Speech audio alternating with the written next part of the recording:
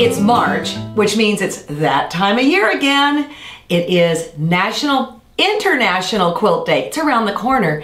And it's time to start thinking about the AccuQuilt barn raising contest. Just think about it.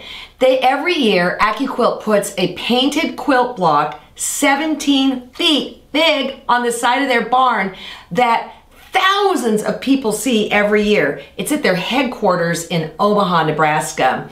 Now, the announcement of the contest is March 14th, but I'm giving you the heads up. The end of the contest is April 7th. Now, you need to get on their email list so you get all the down and dirty details. People are going to send in their ideas, and then it will be narrowed down to 100 designs, and then one person is going to win. What, might you ask, am I going to win? Other than my block being seen by tens and tens of thousands of people.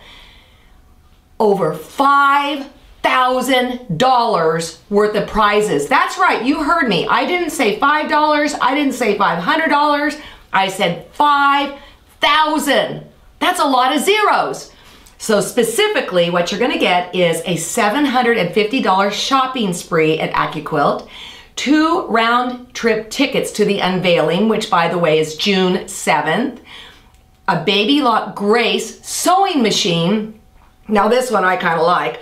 130 show library of thequiltshow.com, and 2 tickets to the June AccuQuilt retreat.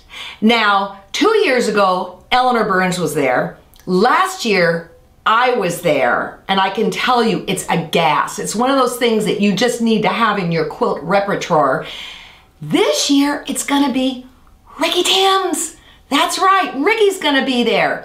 So get on their mailing list, enter the contest, and no matter what, put June 7th on your quilt calendar.